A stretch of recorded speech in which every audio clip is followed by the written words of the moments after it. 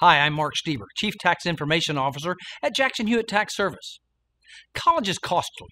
Trust me, I know because I have 3 kids in college right now. Even if you think you have enough money, saved, or otherwise have scholarships, it's still a big financial commitment. Today I'm here to answer some of the most common questions I get about tax breaks for college expenses.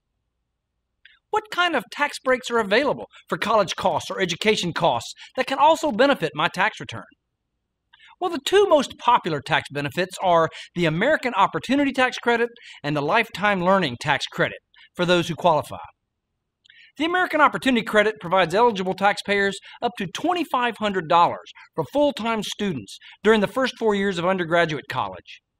The Lifetime Learning, on the other hand, provides eligible taxpayers up to $2,000 per year for all other courses that typically don't qualify for the American Opportunity Tax Credit. Furthermore, you can put money in an investment account specifically designed for college costs. This account will grow tax-free and later be withdrawn tax-free if it's spent on eligible education expenses. It is also a very good idea to look at grants and scholarships and education savings bonds and other benefits for college savings and investments that will help each taxpayer uniquely. What are the most important things to consider when planning to pay for a higher education? Well, first, as a parent of 3 in college, and as someone who paid for college themselves, I can tell you for sure, start saving early. Check out the IRS publication 970, known as Tax Benefits for Education. It's a handy 90-page document to help you understand college expenses and the related tax benefits.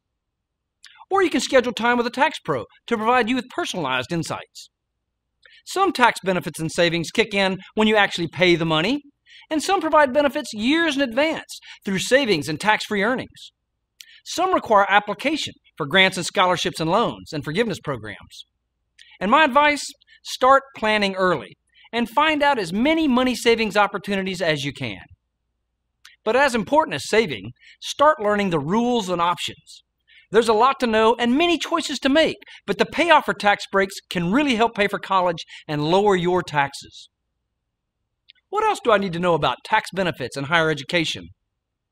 While there are many tax breaks and credits, a word of caution. It's important to know that there's no double dipping.